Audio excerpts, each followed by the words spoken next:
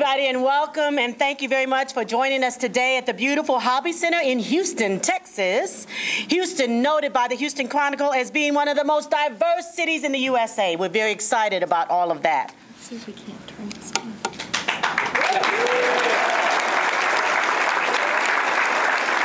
Thank you. Thank you, Marie. My name is Eileen J. Morris, and I'm the Artistic Director of the Ensemble Theater on Main Street and a board member of Midtown. And I'm delighted to be here with you today. Did you know that the city of Houston is one of those that was voted or that named by Forbes as being the coolest city in the U.S., one of the coolest cities in the USA?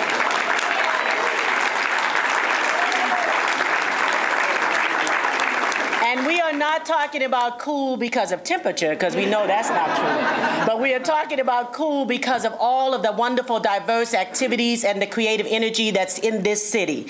We are here today to share the findings of the Houston's first creative economy study. And I'm honored to be joined here today behind the podium by some of our city's most respected creative professionals. Thank you very much, all of you, for being here with us today.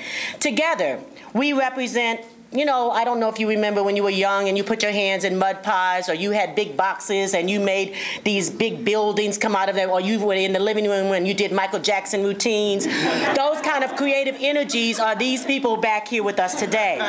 They are fashion designers, they are architects, digital fabrication, visual art, photography, graphic design, film, literature, dance, just to name a few. We are musicians, vocalists, curators, artistic directors, novelists, costumers, copyrights, set designers, textile designers, interior designers, choreographers, advertising art directors, lighting designers, painters, and photographers. We are the creative voices of traditional businesses, and we are the artistic vision for many creative opportunities. Before we begin, I would like to acknowledge some elected official. Mr. Steve Costello is here, council member.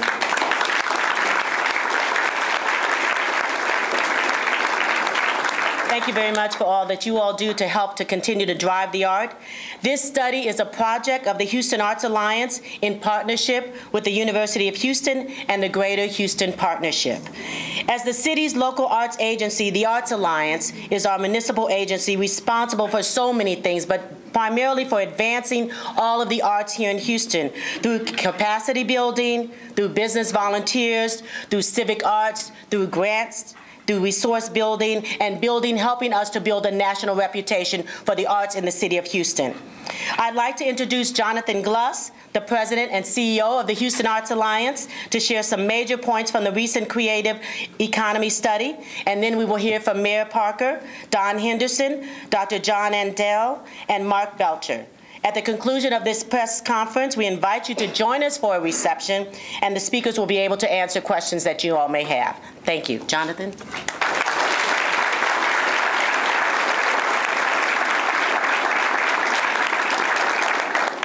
Thank you, Eileen. Great way to start. In advance, I want to thank Mayor Parker for being here with us today. Nearly 3 years ago, Houston Arts Alliance and the University of Houston convened a group of creative, academic, and policy leaders to discuss the broad creative sector in Houston. At that time, a number of creatives, my arm has to get farther and farther. At that time, a number of creatives in Houston were gathering informally and formally to share ideas and resources. The TED 2 talks were beginning at the University of Houston. A creative economy summit was being planned at Rice, and a fervent dialogue was taking place in fabrication sites, studios, galleries, and classrooms across the city. Although we were talking about our creative work, as a community, we were not talking about the real impact of this energy within the context of our larger economy. We do a good job of tracking the economic impact of our nonprofit arts organizations and their audiences, and the findings, as we all know, are extraordinary. But we had not tracked in any formal way the economic impact of the actual creatives, both in the for-profit and the nonprofit sectors. And as we know, they are the driving force of much of the business in this city, as we can see here today. As explained in the study, a number of cities and regions have been conducting have been conducting this work for quite a while. The findings have aided business and government leadership to better leverage this workforce in their businesses and provide schools direction in preparing students for the new economy. This report represents, interestingly and importantly, this report represents the 10-county metropolitan area, which is the Greater Houston Partnership footprint, who is also a partner in this study.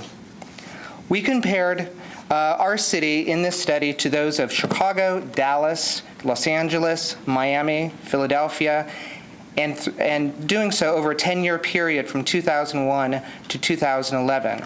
And then we also looked at projections into 2016. Now, why these cities? We identified cities that are most similar in size to Houston, but we also wanted to look at Los Angeles because that city has really been the benchmark in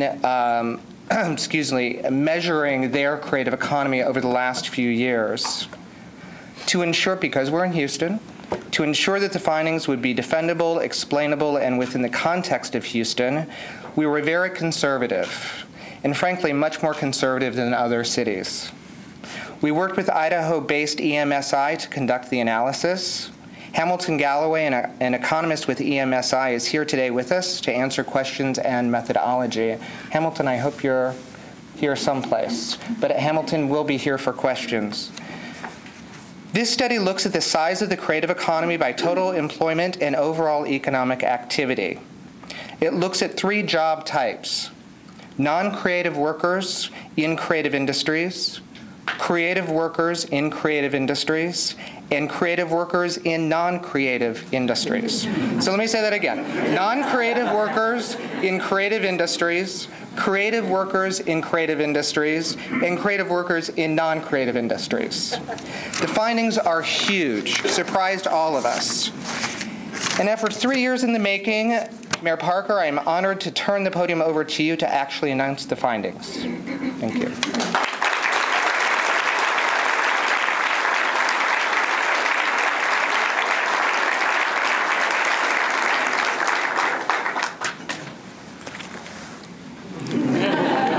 I can sit down now, right? Here they are. Everyone knows that I'm a huge supporter of the arts in Houston and try to advocate for them at every opportunity. And we have looked hard at the amount that the arts, and by that I mean creative people in creative work, contribute to the overall Houston economy. The Convention and Visitors Bureau, which is represented here today, looks really closely at cultural tourism. And when we bring people to Houston for other things, what are the amenities that are available? Where do they go? We have quantified in the past how much the arts contribute to the Houston economy versus sports, for example. But the business of Houston is business, and our eyes are always on the bottom line. And when we look at the arts with a capital A, creative people in a creative industry or creative jobs, we neglect the broader impact of the creative economy on our local Houston economy. And because we are very interested in job creation and sustainability over time of our economy here, it was important to us to put the arts into that broader context. The good news is, while we knew we were an arts destination and really making our mark on the international map as an arts city, the overall creative economy is much, much larger and has a much bigger impact, not just in Houston, but in the surrounding area. There are, by our definition, nearly 150,000 people doing more than $9 billion of economic impact annually. That's more employees.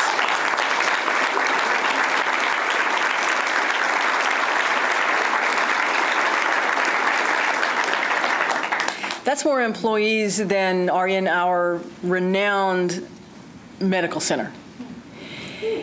Houston has the fastest growing creative sector of all of the cities in the study. Of course, we already knew that Houston was the fastest growing economically of any other region in the country, but the creative economy is a big element of that. Only Houston and Dallas grew over the last decade in terms of their creative economies. Houston at 8%, Dallas at 1%, while many other cities had a decline. People move or vote with their feet, and we know that.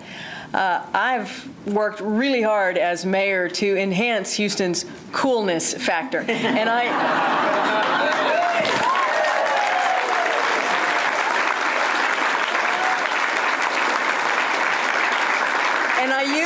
I use that phrase a lot. And who knew that suddenly that Forbes would come out? Forbes? Coolness?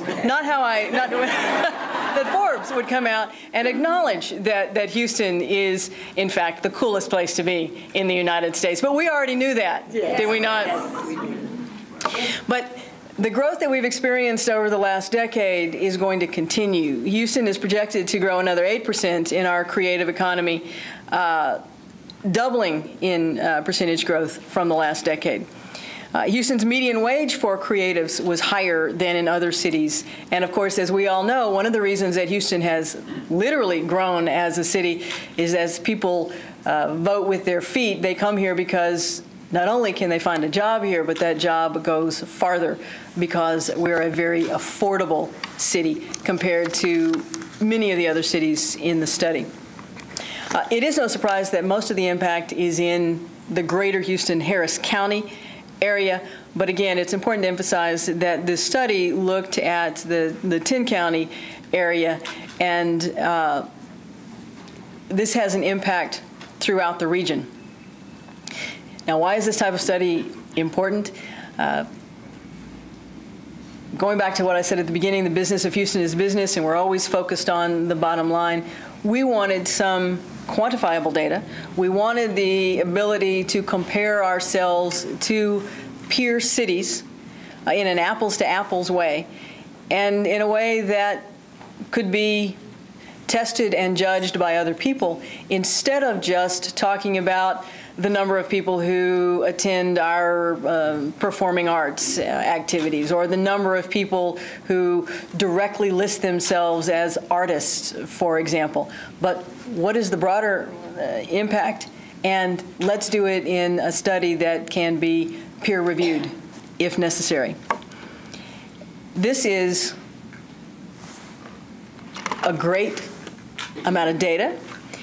It has a really exciting message, but it's also just one more step in the evolution of the city of Houston as the greatest place in America to live, to work, to raise a family, and to create. So thank you for being here today.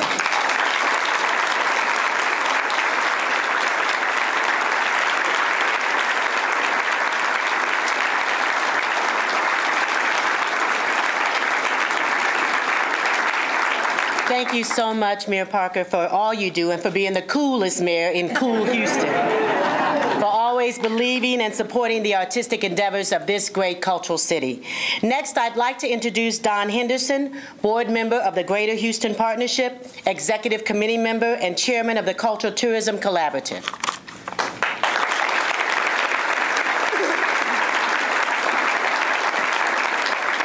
Thank you, Eileen. From the Greater Houston Partnership's perspective, this study is really about workforce development. Historically, we've tended to identify arts and culture as a quality of life attraction for business to our city. And the arts have always been a tremendously strong asset for the GHP. When we're out trying to get business to relocate, we always play up the fact that the environment, the quality of life that they offer is superb. But what this study does, in essence, is it provides us the tools to rethink the way we look at the broad creative sectors and invest in a highly educated workforce. As Mayor Parker said, in 2011, Creative business in Houston had an estimated economic impact of more than $9 billion.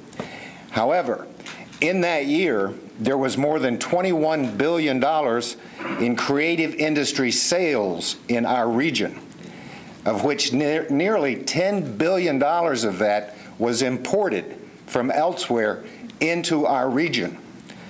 What does that mean? It means we clearly have a tremendous opportunity to grow in the creative economy, to grow it in Houston, and keep those dollars at home.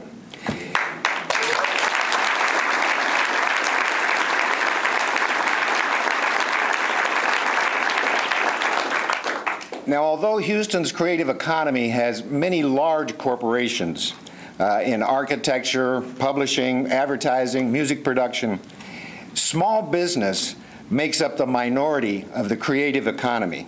I'm sorry, the majority of the creative economy. Let me restate that. Most of the businesses are small, all right? It's that small type you have there. And small business is a major priority for the Greater Houston Partnership. And we will be advocating for investment and business incentives to close the gap and bring more of that $10 billion right here in our area. Thank you.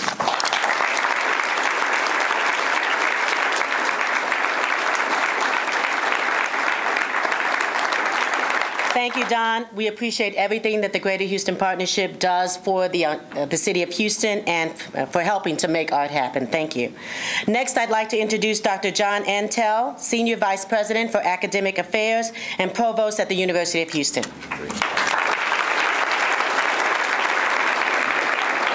Thanks, Eileen. It's really exciting to be here. As to reiterate what someone said a few minutes ago, this study really started about 3 years ago on the University of Houston campus. And we've continued to play a role. I see a lot of my colleagues here from the Laffer Gallery and the Art School and Mitchell Center for the Arts.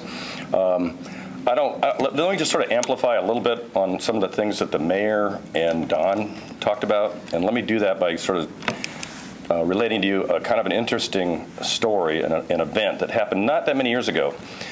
Actually, the occasion was Michael Porter, who was a professor at the Harvard Business School, came to the Houston Forum and talked a little bit about job creation, the Houston economy, a lot of things that Don was talking about. And what he said was very interesting to me, and I've always sort of taken it to heart, and it's really been a foundational idea for what we've done at U of H in the arts. And what he said is this. He said, Houston, great job. Look what you've done in terms of growing the economy and the jobs. In the 70s, we had a little bit of a few setbacks. In the 80s, I went through that, okay, in the 90s. But what he said was this. He said, look, if Houston is really going to take its place as the world-class city, this great international city, it's not just a matter of attracting jobs per se, or just any kind of worker. What's really important for the future of Houston is building and attracting a skilled workforce. And that's a lot of what the University of Houston about. We are in the higher education business. That's what we do, but there's more. What he also said, Professor Porter, he said, in order to attract and retain a skilled workforce, you have to have those cultural amenities, those creative industries, because for people with those high skill levels who are creative on their jobs, they want to be creative in their life. And so if you don't have that culture, those amenities, that environment, you will fail to attract the kind of workforce that we've seen. You know, I come from Santa Clara Valley, California, so we can talk about Silicon Valley, we can talk about Boston.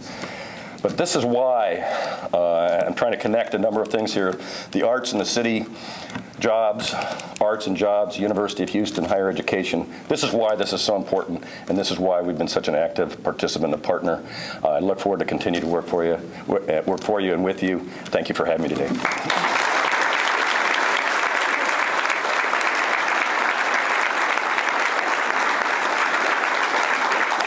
I would like to now invite Mark Melcher, Chairman of the Board of Houston Arts Alliance, for final comments.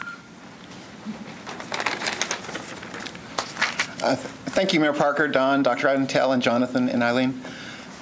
You framed the importance of this study so well. I come from a finance background. I'm one of the non-creatives from a non-creative industry. So I tend to look at these types of studies with an eye towards a return on investment. My family's invested in the creative sector for generations. The Melcher Center for Public Broadcasting at the University of Houston to the Menil Collection. We've supported artists, historians, preservationists, and curators, as well as many of our arts and culture institutions.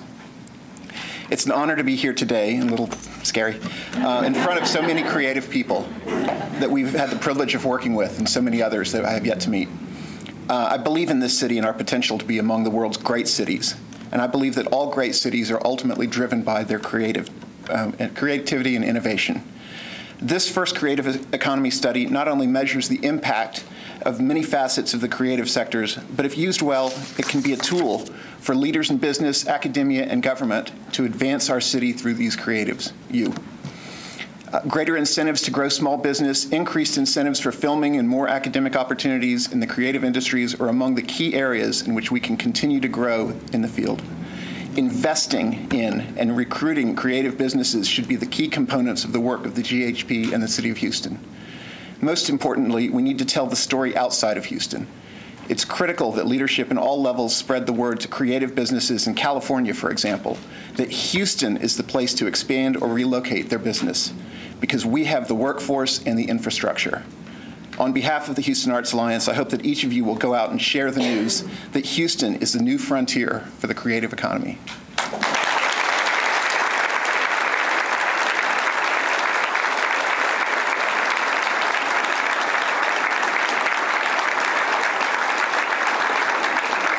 So there you have it. Thank you very much, Jonathan, Mayor, Dr. Antel, Don, Mark, all of you all for the leadership that you all have, leadership that helps to generate the arts, their love of learning, creativity, the willingness to explore, risk-taking, and to just make art happen. We are in show biz, Mayor.